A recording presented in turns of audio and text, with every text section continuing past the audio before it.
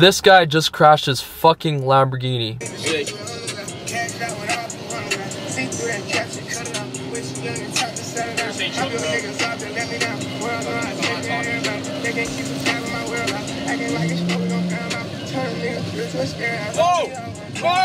No!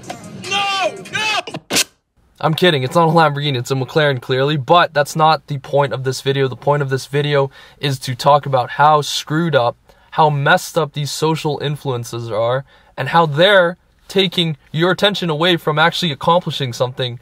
Yeah, I'm making this video recently. The title is Jack Dorsey or Idiot Crashes His Lamborghini. Of course it's not a Lamborghini, had to make you click that. Apologies for the clickbait, but he crashes his fucking McLaren while he's texting and driving like an idiot in the rain. There's an issue with this, right? I don't even know who this Jack guy is. I just know he's a hated YouTuber. But when I see things like this on the internet, right? You already have money, fame, clout, status. You have influence on your viewers, which are most likely younger men, younger boys, whatever. You have a youth audience. This is unbelievably ridiculous. Okay? Holy fuck. Oh my god, bro. My whole fucking... Michael, here. Michael, do you have a film on that? Oh my god. You guys have anything else you can do? I think your nose do this. Can you go on here? This is what's wrong with modern famous content creators. This is the reason why I have a passion for actually giving good advice and trying to inspire people, whether they're older, younger than me. I want to do good for the world, right?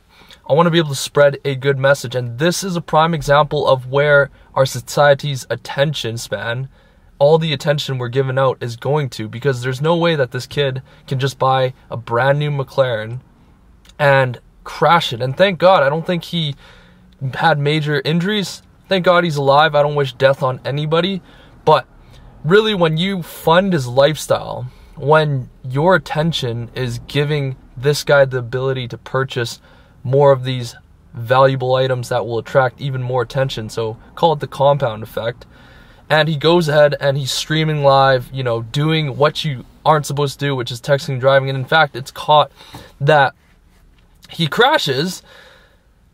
We got to reevaluate ourselves and ask, where are we putting our attention? Where are we investing our money, right? Attention, time, it's an investment. It's honestly probably more valuable than money at this day and age. So who are we giving that to? And this is a prime example of how terrible lots of the social new influencers have become, right? They did a study where they showed that texting and driving is equivalent to being drunk or being high under some type of influence, right?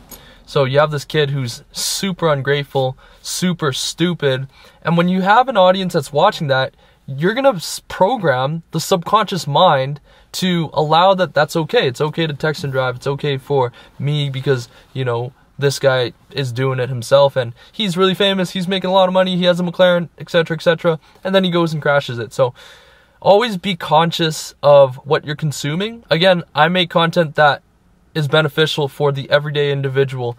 These are not high dopamine hitting edits or high dopamine hitting topics. There's nothing fake about this. So my name's Dylan. If you enjoyed the video, it was my little rant just because I saw this happen. And I'm just like, damn, I'm working my ass off. There's hundreds of thousands, millions of people working their asses off in less fortunate opportunities, less fortunate situations that can't even dream about buying a McLaren. And this guy goes ahead, risks his life, you know, crashes a McLaren that's worth more than some people's houses that they're trying to pay off with their mortgage. It's unbelievable. So if you enjoyed this rant, hit that subscribe button, hit that notification button. My content is based around, again, bettering yourself, raw talks, vlogs, how-tos. So appreciate you guys all for supporting. Thank you for watching. Oh fucking Michael, here. Michael, do you have a film on that? Oh my god.